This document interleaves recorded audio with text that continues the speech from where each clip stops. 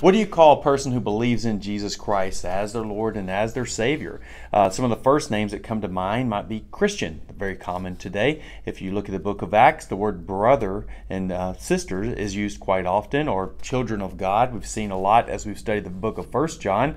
But also today, as we get into 2 John, we're going to look at the fact that many times throughout the Bible, and throughout the New Testament and Old Testament, believers are referred to as the elect of God. So as we're in 2 John, verse 1, we find out that John, the elder, the apostle, has written the letter, and he's written it to the elect.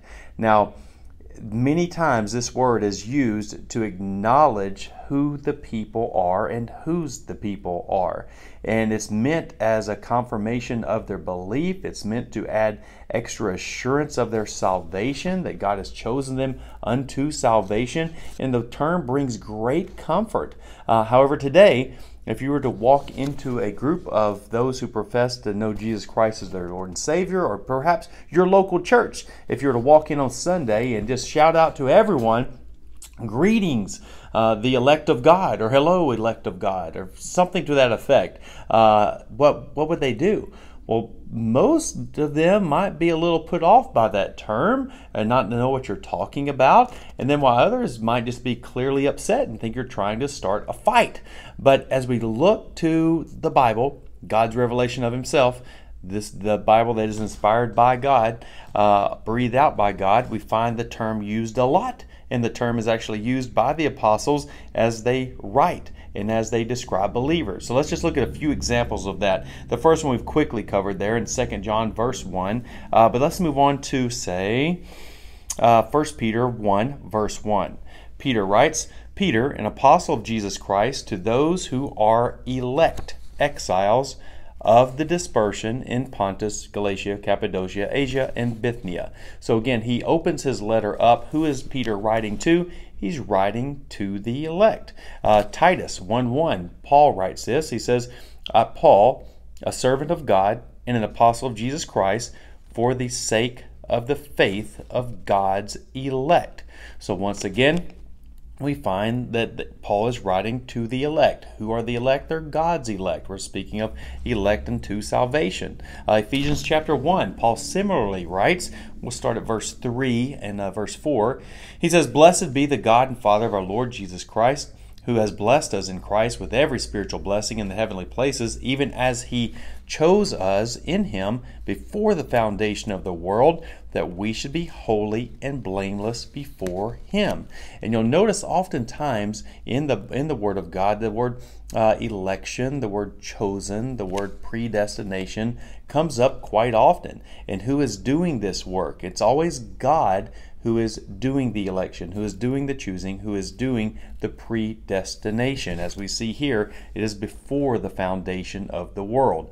What were you doing before the foundation of the world? What was I doing before the world was created? Nothing. But God was doing everything. And so God has done this. Moving on quickly, 2 Thessalonians 2:13. Close to the front of 2 Thessalonians, not quite a greeting, but he does say, "But we ought always to give thanks to God for you, brothers, beloved by the Lord, because God chose you as the first fruits to be saved." Now, the point of this is that Paul, nor Peter, nor John is throwing this term out there to be controversial. But today, in today's modern Christianity, that word is highly controversial, but it should not be. In fact, this term is used to actually give comfort to those that he is writing to. And now many times people will say, I'm just going to cover this quickly, just have a couple of minutes, well, God did not do this without looking into the future. Perhaps He looked into the future and saw those who were going to choose Him, so therefore He chose them. And that's really putting everything opposite of what we see in the Word of God. God is not looking into the future to see who would choose Him. The Word of God is clear that we are spiritually dead. No one is going to choose the most righteous, holy God person and believe in Him for salvation, confess their sin without Jesus, without God previously giving them a new heart. How do we get a new heart? Well, we must be regenerated. How can we get regenerated? Well, God does that, and that is the work of the Holy Spirit. So those who are elect do believe in God. They do repent of their sins, and they do that because they are elect. So the regeneration, what God begins at our salvation, culminates with faith to believe in Him, with repentance of our sin, sanctification, justification, redemption, and finally glorification. But all of this from step 1 to the last step, step 100 if you'd say, is all the work of God. So who gets the glory for your salvation? It is God. God gets all the glory for our salvation. Ephesians 1:5 says this, in love, He, God, predestined us for adoption to Himself as sons through Jesus Christ according to the purpose of His will. So this is extremely important as we think upon our salvation. You might be sitting there thinking, well, I remember hearing the gospel, and I remember believing in the gospel and repenting of my sins. And there was an awareness of my sin and a desire to love God and pursue right living. And that's good. That is wonderful. And regeneration precedes faith, it precedes repentance, but oftentimes it happens in such a similar moment that we can think that we have done something.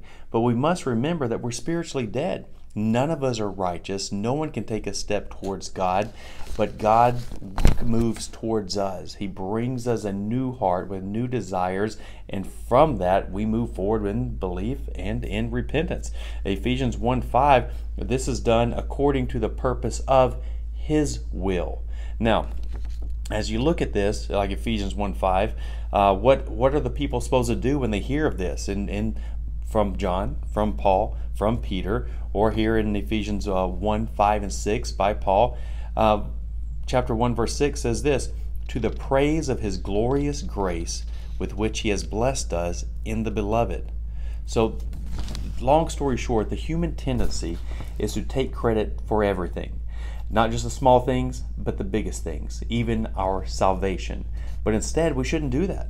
All of our salvation from beginning to end is the work of God.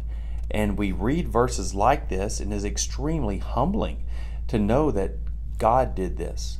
And when you begin to think, what did I do to earn my salvation? What did I do to achieve this when others did not? You're thinking in the wrong category. Instead, you have to understand, as the Word of God lays out, it is purely of grace, that is unmerited favor of God, that you have been rescued, that you have been saved, that you saw your sin, you saw the light of Jesus Christ, and you believe in Him, and you repent of your sins. So, long story short, as this word comes up, as it does, as you read the Word of God, we're covering 2 John, again, verse 1, and there it is. A lot of pastors ignore the word and move on quickly to the next word and camp out on it. A lot of people, when they read the Word of God, skip over that word and what that word means, but you shouldn't. That word is just as inspired as the other words that are there. So read it. Take comfort in such a thing and give God all the glory for your salvation. Sola Deo Gloria. Thanks for listening. Have a great day.